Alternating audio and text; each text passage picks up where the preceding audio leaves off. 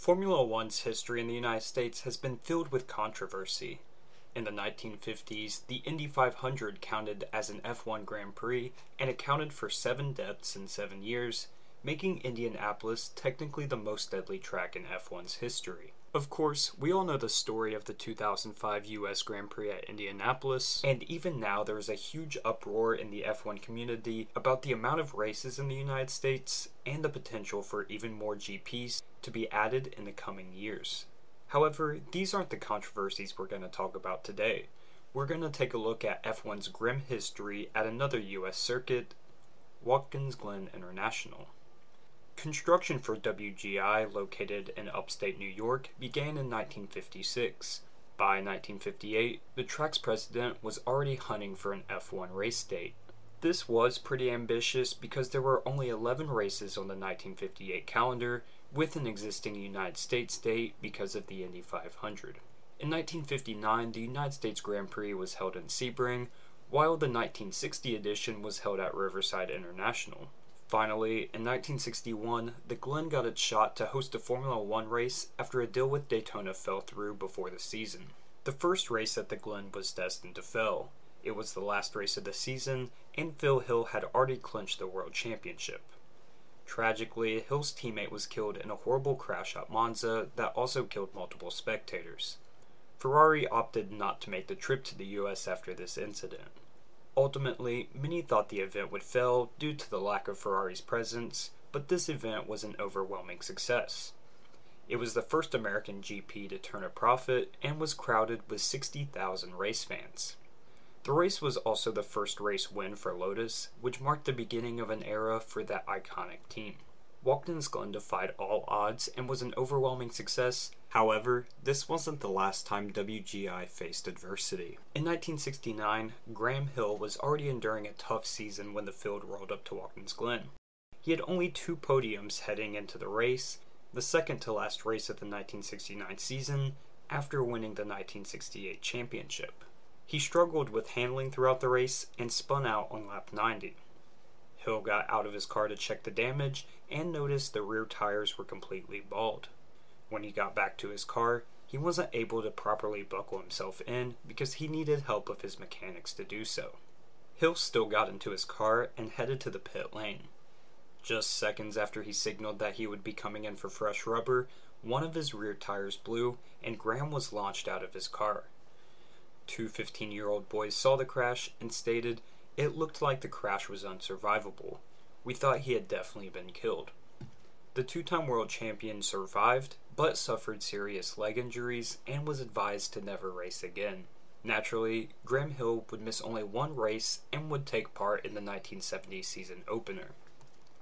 Entering the final race of 1973, Team Terrell was celebrating another championship season after Jackie Stewart claimed his 3rd driver's title and had the chance to win the Constructors' Championship pending a good final race. Jackie's teammate of 4 years and great friend, Francois Cerver, won the 1971 US GP at Watkins Glen and was determined to repeat. However, tragedy struck at the Glen once again in Saturday's qualifying session. With just 15 minutes left, Cerver crashed violently in the uphill S's between turns 3 and 4. He ran too high on the curbs going up the hill and smashed into the right side of the guardrail. He hit the wall at approximately 150 miles per hour at a near 90-degree angle. The front nose of the car dug into the guardrail, causing the car to flip over the wall and ripping the car in half. Jody Scheckter stopped on the track and rushed for help, but it was too late. Francois died instantly. Jackie Stewart was distraught at the loss of his teammate and friend.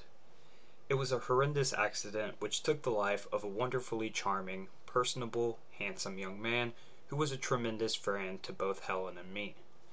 I had decided in April that I would retire at the end of the season, win or lose. Watkins Glen was going to be my last race in a Formula One car. Cerver was going to be number 1 in the team from 1974, although he never knew it. Ken Terrell and I had kept it a secret that I was going to retire after that race. In fact, not even my wife Helen, who was with me that weekend, knew. Jackie and the entire Terrell team withdrew from the race, ultimately handing the championship to Lotus. The very next season, on lap 10 of the US Grand Prix, history would repeat itself.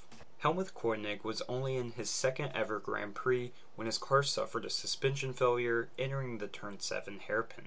Koenig was going at a relatively slow speed, but hit head-on into the wall, much like Server in the year prior. However, the Armco barrier wasn't installed properly. The bottom portion of the barrier crumbled as the car impacted it, while the top portion stayed intact. As Koenig passed through, he was decapitated and killed instantly. 2 weeks before the race, the 1967 world champion Denny Hulme warned track officials to move back the guardrails in some spots of the track, however no changes were made. In March of that same year, Peter Revson was killed in a test in preparation for the South African Grand Prix after hitting a guardrail head-on.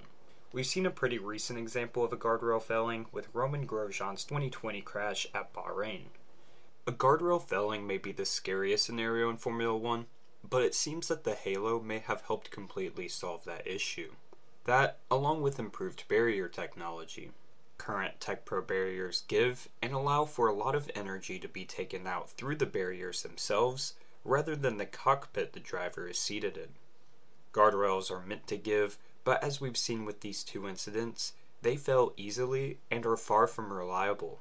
Also, the addition of long asphalt runoffs or gravel traps for new tracks helps slow cars before they get into the barrier or prevent them from making any contact whatsoever. The Glen relies almost solely on guardrails with minimal runoff sections and gravel traps, so it makes sense as to why there were a couple tragic incidents at the track and why Formula 1 doesn't race there anymore.